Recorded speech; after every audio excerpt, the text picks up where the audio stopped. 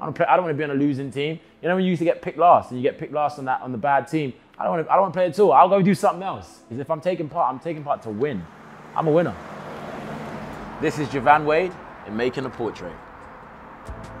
I grew up in South London, a place called Lucian, in England, and my childhood was what I would call beautiful. To be honest, I had both my parents, and I grew up in a very loving, family-orientated household. I have 3 brothers. I actually very, very vividly remember being 2 years old, and I just remember this flash of hearing the door knock and me crawling to the door, and the door being open, seeing my mum go past me to open the door, and seeing my dad come through the door. And as I'm crawling up to my dad, and he picks me up and gives me a big hug, and I'm just in his arms, and that's my most vivid moment, my most vivid memory. Every time there was like a sleepover, right? So anytime we wanted to like chill out with my cousins, there was this big thing of who's gonna ask mum or who's gonna ask dad. And I remember so many moments me and my younger brother would get annoyed because my older brother, although he was the older brother, he would never go and ask.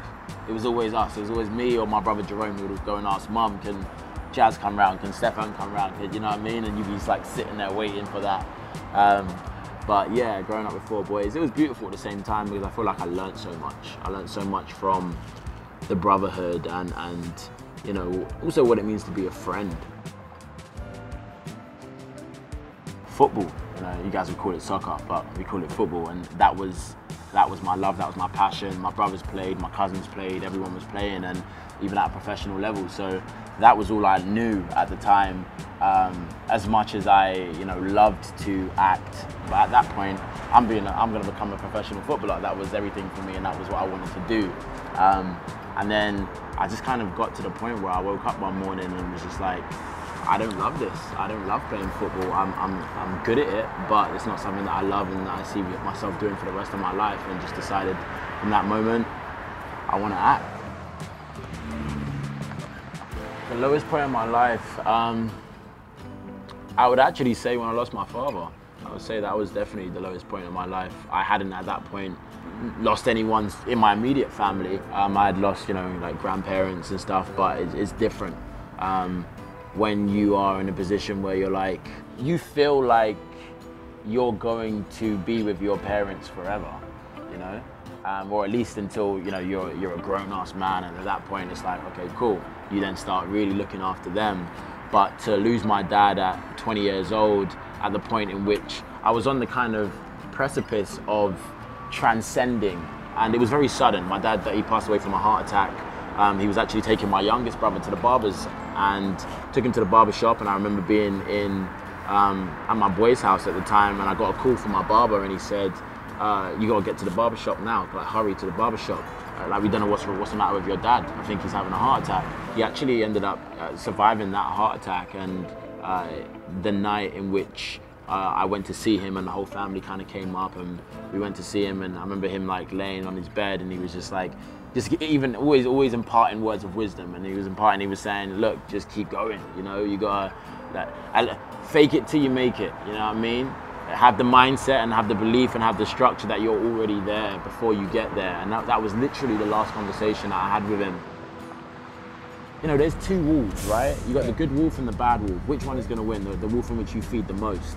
And so I was just in a space where I was always gonna feed what would bring me positivity and which would help me through it. And that for me was just about doing. I'm a doer, and let me keep creating, let me keep doing, let me just channel that energy in order to try and, you know, make him proud and just keep going. I remember 2016 summer, I had a conversation with my manager, my agent in the UK, and said, look, I need to get a manager in the US, and I want to move there now and try to build that. And he said, yeah, let's do it. Set me up with a bunch of different meetings with different managers, and I ended up coming summer. It was the first time I ever came to LA, summer 2016, July, and it was a holiday, and at the same time, I was with my friends, but I knew that I was going to come and try and, you know, get my foot in the door. So we would, you know, party and enjoy and experience LA and Santa Monica and Sunset, and the first time we saw all this stuff.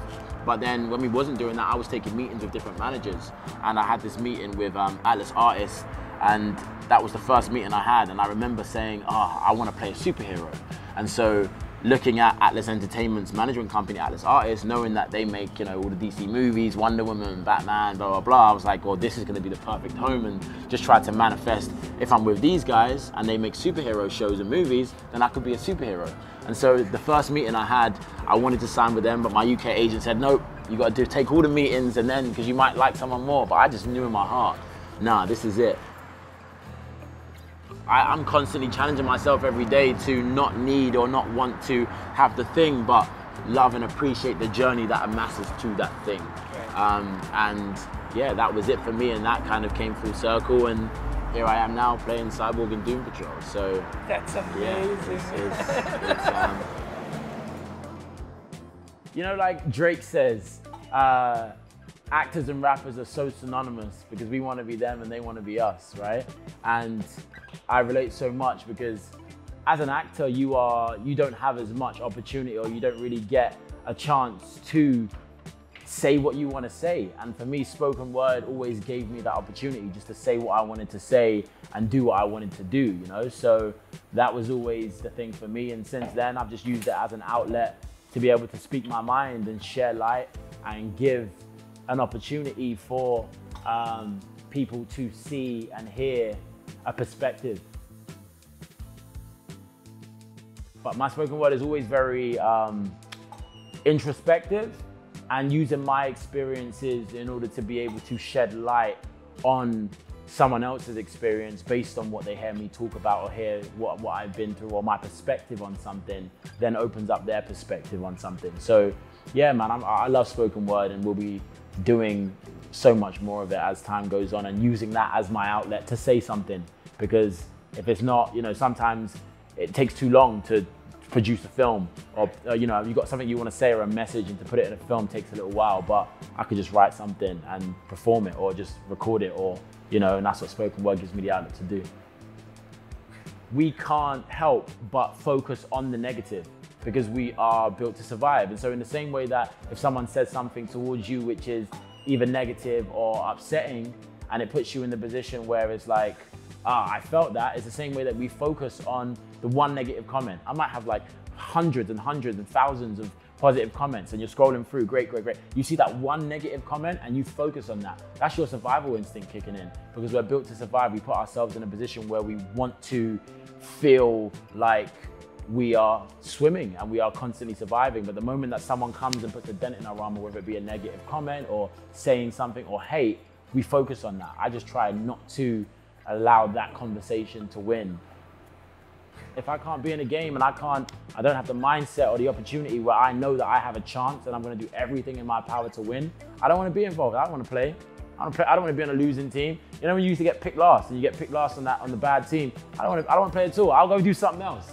I don't want to play, because if I'm taking part to win. I'm a winner. I have a rule which is the 80-20 rule, which is focus on the 20% that alleviates and allows everyone else to do the 80, and then you'll get 100% of what you want. And so that's to say, you know, you can't do the 100% by yourself. You can't even do the 80 by yourself. Or you can on one thing, but I'm entrepreneurial. I love to do different things. And if you want to keep jumping around to different things, you can only spare 20, 20, 20, 20, and then everyone else is running the 80, but then you have 500% when you're just putting in 20% into each of these things, and delegate. That's something that I know that I struggled with growing up, and now being on the other side of it, Joivan, you never would have got here had you not have delegated and found a team and relied on people to be able to help bring your vision to life, you know? So yeah, man, create the buzz and the bees will follow, baby.